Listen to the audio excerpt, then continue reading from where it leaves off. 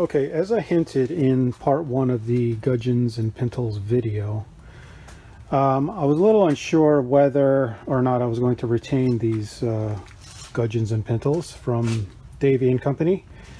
It's not the quality, they're very well made, and they are very nice looking with the polished bronze. But the issue is that, so these are 1/2-inch pins for the pintles. And they're made of bronze, and although bronze is more durable than stainless, stainless is a little bit stronger, and also I think I want to go with something quite a bit heavier, at least 5/8.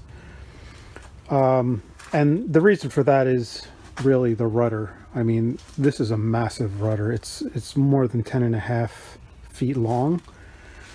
And it's not just the weight, it's the surface area. I mean, more than half of it is underwater, and the amount of force that's applied to this rudder through wave action, you know, especially when being offshore or in bad conditions, I want to make sure that I have the best possible setup. So I also mentioned that I might use the old rudder quadrant from the pedestal and just kind of cut it and make a gudgeon out of it. Also use the hardware and maybe even the rod if I cut it. So I'll probably do that. Also I need to do some fairing here on the rudder from where the quadrant was attached, as well as the big hole that was left in the transom from that quadrant.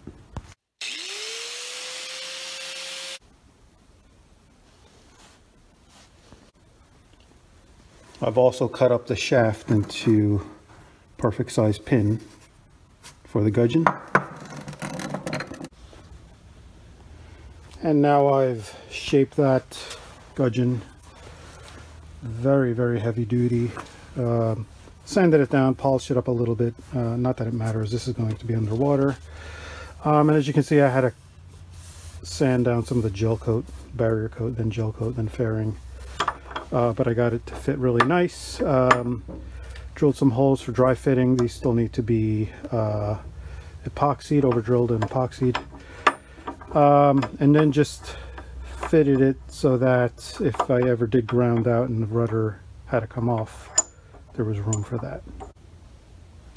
And for the top gudgeon, I was able to acquire a couple of these smaller ones. They're made of bronze. From someone who happened to have them on hand. That one's all painted. I did get the paint off of this one, just sanded it a little bit. Of course I had to sand back the gel coat to dry fit it. And it's going to go with one of these original 5/8 gudgeons, and I'll put the pin in there.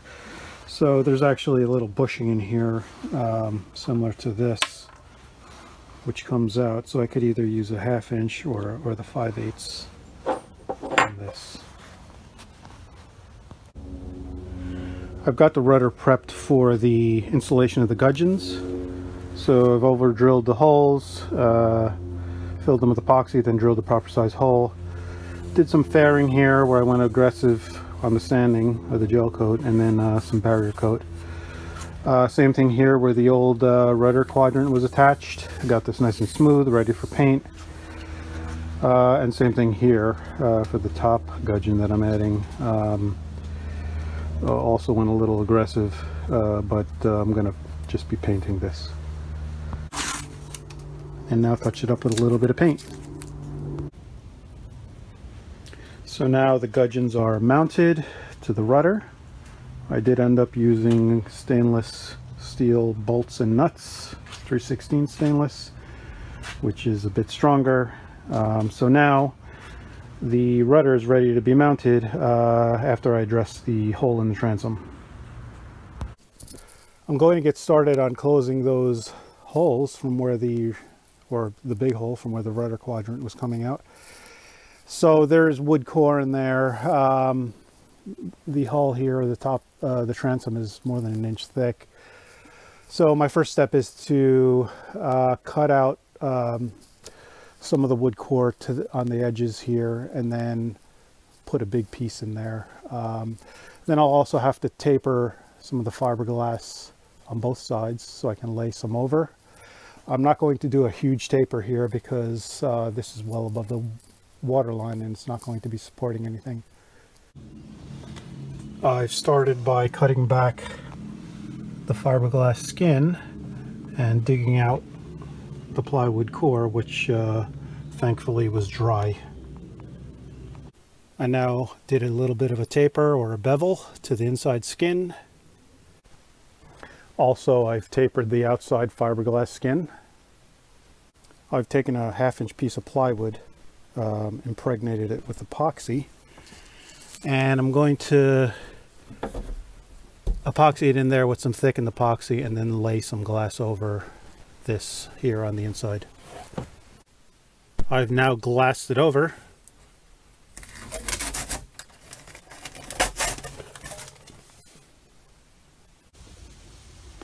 Glassed over the exterior of the hull. Sanded down to knock down any high spots. I ferried and sanded, and quick coat of unthickened epoxy. Installation of the rudder will basically be the reverse of taking it off. So I just tied off the rudder head to the push pit and propped up the bottom of the rudder here onto the trailer.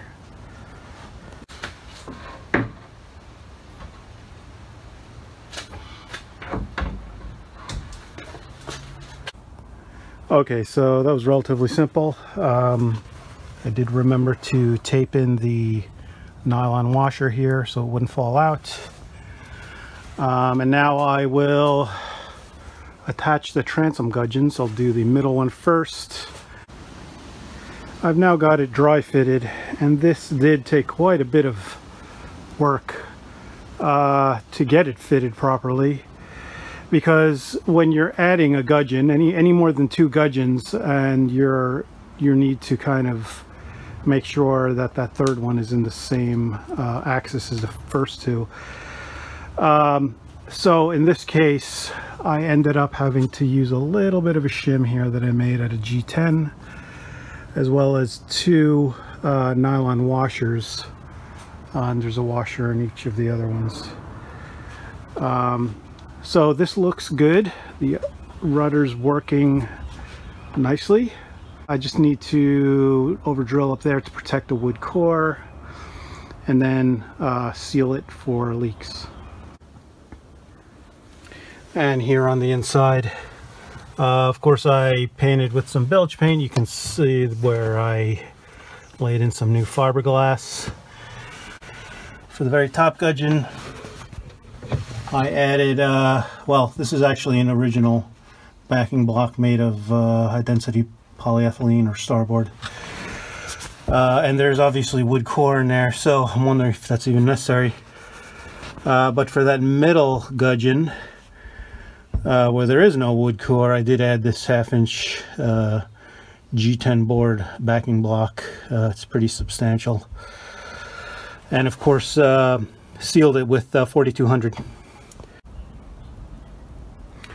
And now for the final fitting, what I had decided to do was remove those nylon washers that I had put in there. And the reason for that is twofold. So nylon does swell underwater, which makes it less durable. But also because the nylon washer raises the rudder up a tiny bit, it increases the space between the rudder and the rudder shoe, giving more potential to get a line caught in there. So the way I'm securing it is with a stainless washer and a split pin, and actually I would not have been able to get this in with the nylon washer because it increased the space there. So for the middle and top, I have that piece of the stainless shaft from the quadrant that I had cut up earlier in the video, but I do intend to replace those with a 5/8 bolt. This is a 1/2 inch, so it's too thin. And what I'll do is just cut the threads off and then drill a hole for a split pin, and I'll be done. And that concludes the Rudder Gudgeons modification.